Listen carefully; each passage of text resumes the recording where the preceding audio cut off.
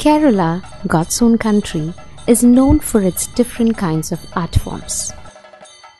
These art forms are mainly classified as classical arts, temple arts, folk arts, ritual arts, and so on.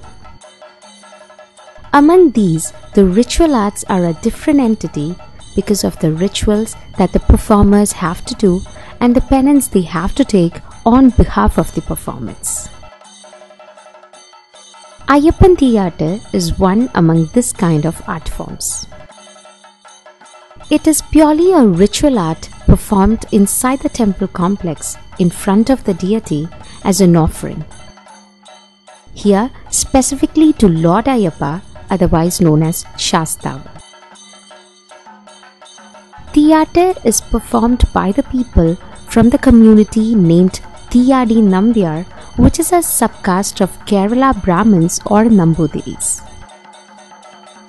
History says that Ayyappan Thiyyattu, Bhadragali Pattu, etc.